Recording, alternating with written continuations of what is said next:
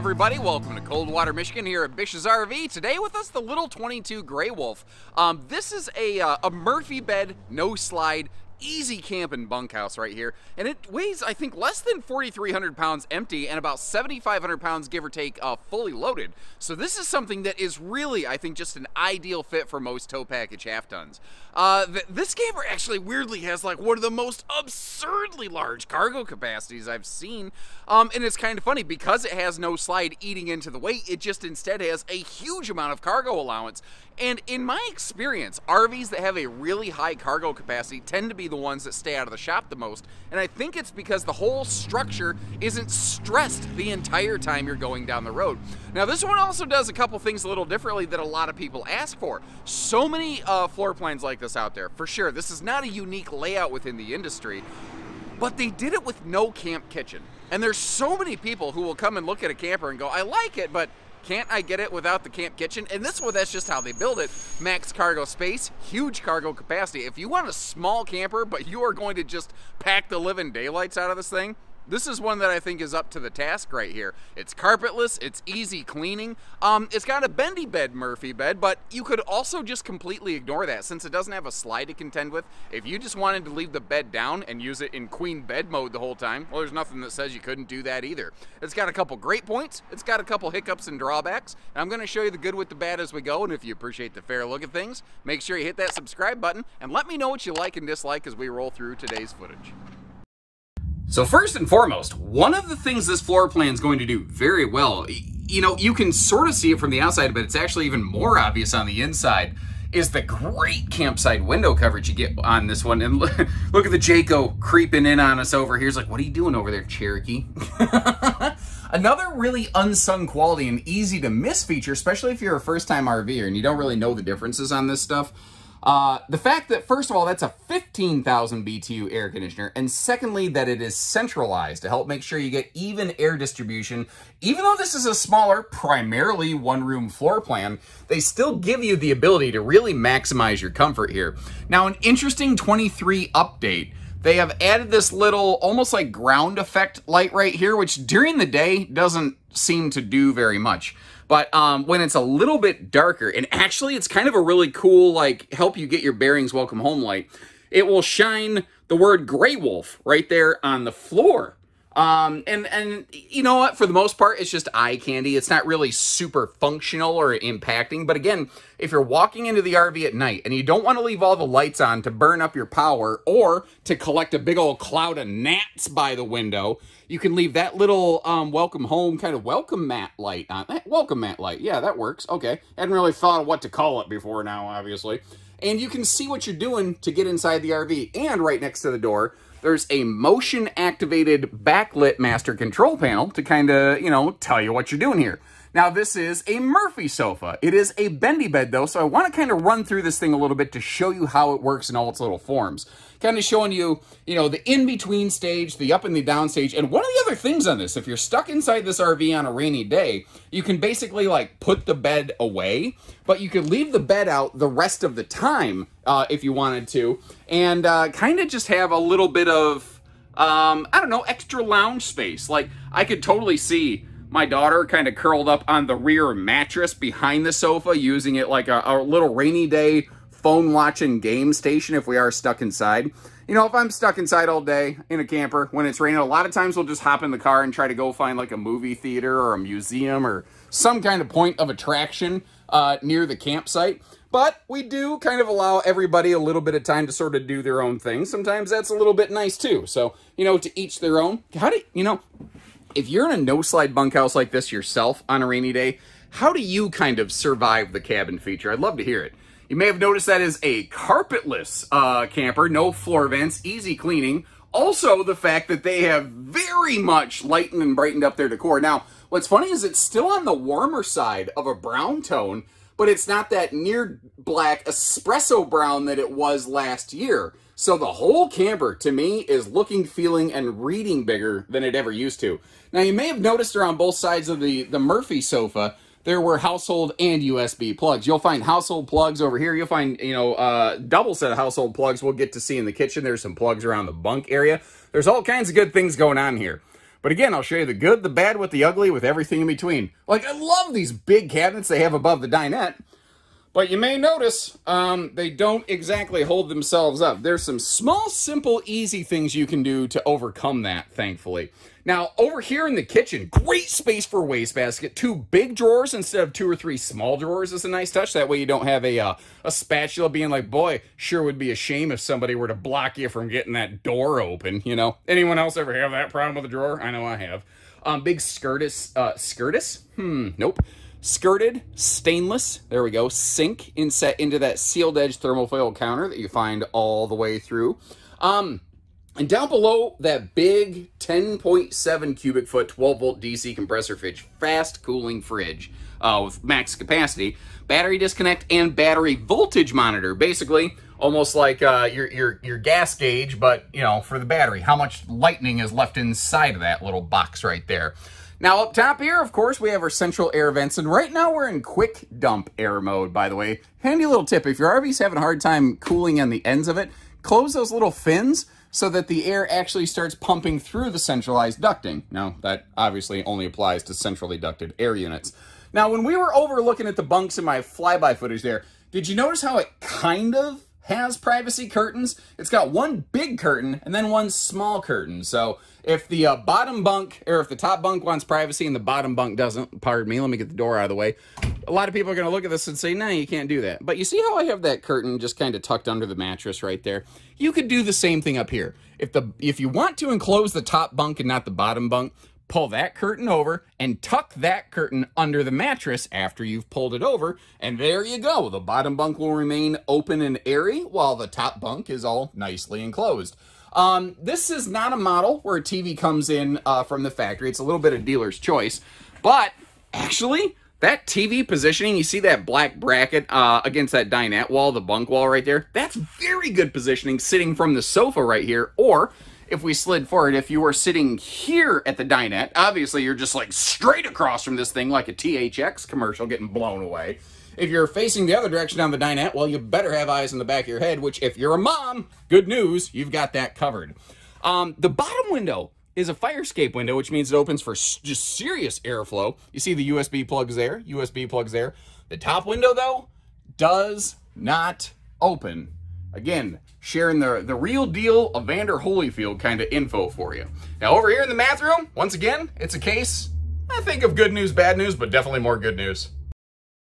Sliding our way in here, first of all, looking down below, there is awesome space around the toilet of this one. I don't care if you're long-legged like me, if you're fluffy and wider than I am, if you're left or right-handed using the butt napkins, you've got plenty of space in this one.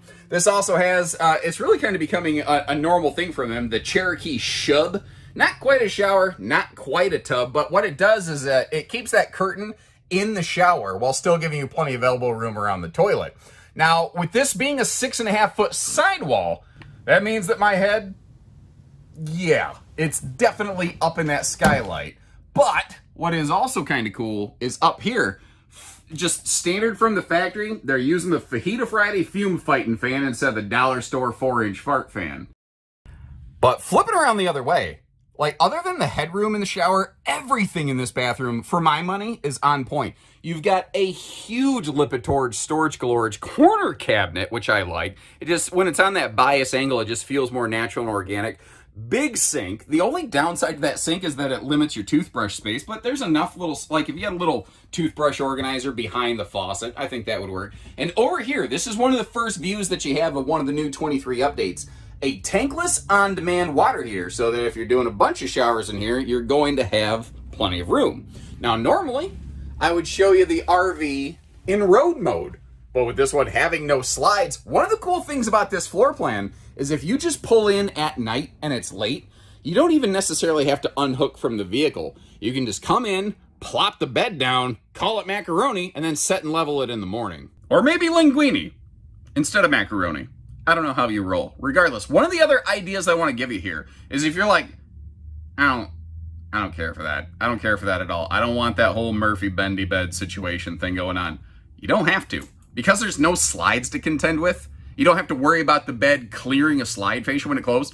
You could pull that out. You could put in whatever mattress you pleased. You could put a foam topper above it, below it, however you want to do it. And you could just make it a fixed walk-around bed. And I don't know if you noticed, but when the Murphy bed was in the down position in the sleeper mode, I'm a little bit over 6 foot. I perfectly fit on a short queen, although if I was going to have a pillow under my head and be away from the wall a little bit, yeah, my feet would hang off the edge. But did you notice how the sofa hung off the edge a little bit? If you put a 60 by 80 true queen into this, it will fit perfectly because it will just overlap with where the sofa sticks out already. So there you go. The more you know.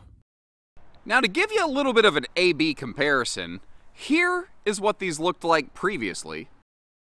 And here is what they look like now with the 23 updates. So it's, you know, more than just the interior that was completely changed out. Basically, all the dark gray panels on the exterior, they swapped out for just a polar white. Now, personally, I think it looks more high contrast and fresh and clean. It actually looks a little bit just more like a classic camper to me, but I am a very simple Midwestern boy who is very function over fashion, and sometimes simplicity is very appealing to me. Also, I like the fact that a lighter color skin should organically reflect and shed more heat in direct summer sunshine, so that should actually help this thing stay a little bit more comfortable. Now again, being fair, showing you good with the bed. Nice compartment here, but because they standardize like their an outside shower and their water heater on the other side, it is not a full, true pass-through compartment that some brands have.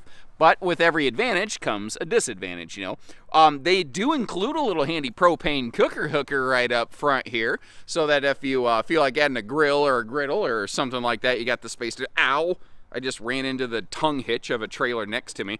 It is not easy watching this camera and trying to think about what to say while already saying one thing and, you know, trying to use the force to figure out where you're walking on a given moment.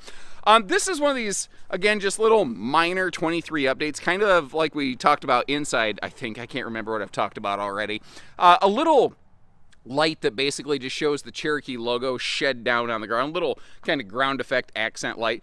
Now, in the sneak peek prototype video that I put out there, you may remember they were testing the idea of like mirrored skin windows and entry door. And while it did look really cool, it was murder to keep clean. Especially that entry door with kids in a bunkhouse leaving fingerprints on it, it just always looked really, really bad. So they decided to just peel that out and not go with the mirrored window concept based on, well, actually a lot of consumer feedback. Now, it's not a big RV. It doesn't have the world's biggest awning. You get what you get, and if it was my daughter, I'd tell her you don't throw a fit, but you're not my daughter, and you're a consumer. How you spend your money is obviously up to you. Awesome campsite viewing window over here, plus the window in the entry door and the bunks and the bedroom. Great campsite window coverage. The speakers are nice and down low by your chesticles. You're not blowing away the neighbors with your Freedom Rock. And back here under the bunks. This is, I think, one of the major defining qualities on this camper. Instead of a camp kitchen, it is just pure max cargo space. And remember, this having that huge cargo carrying capacity, this one has the ability to really get loaded up heavy with a lot of stuff. You can keep a lot of junk in that trunk right there. Notice that we still have that, at this point, almost Cherokee signature feeling fold-down cargo rack on the back. And something I am very glad to report, the spare tire has finally become standard. It was baffling to me for so many years that it was optional. It was even more baffling to me the number of dealers who would not order their RVs with a spare tire to benefit their customers so they could sell it for $1 cheaper. That just has never sat right with me. Notice, though, that extra third taillight. Cherokee's actually kind of predicting that some extra safety features like that will become standard in future seasons. And they said they wanted to be the trendsetter and not the trend follower. I don't know, for lack of a better explanation here. I didn't really think about that before it came out of my mouth, but that is basically pretty much on brand for me at this point. LCI Insight Bluetooth backup camera, so you can make sure you're not squishing kittens when you back up there. And you see that black mount. It is now prepped for one of those telescopic removable ladders, but you notice there is no ladder present. That's because they only include the mount.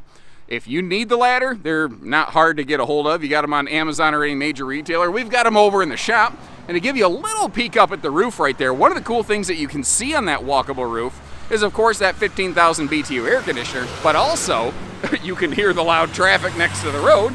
But beyond that, you can see the expanded solar for 23.